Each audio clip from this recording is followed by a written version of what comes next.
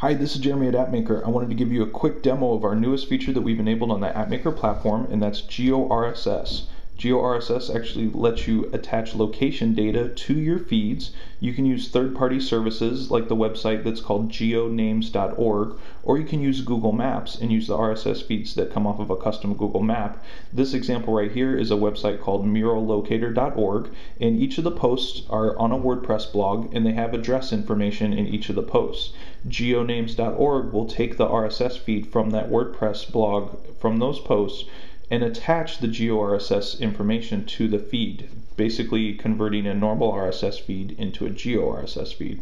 When you load that into the application, it gives you the ability to use this blue arrow to get information about a specific post, and this will give you the post content. As you can see here, this is the particular mural, and there's a embedded Google map with an address for the approximate location of this mural.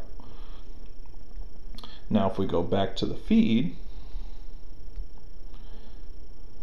and click anywhere on the feed except for the blue arrow, which is for the information, it'll actually give us the location of this mural on a map. And you'll see that it gives our current location as well as the location of the map, of the mural, right here on the map, and you can navigate to that point. So that's GeoRSS. There's several third-party services out there that allow you to create GeoRSS feeds with your other feeds that have location data attached to them. We're looking for great ways to use this tool, and we'll be posting advanced tips and tricks in our help forums. Please submit any ideas that you have and show us anything that you've done with our app, with an AppMakr app, and we'll be excited to show the world to see the other things that our users are coming up with. Thanks so much, and looking forward to seeing the apps that come out of this. Happy app making.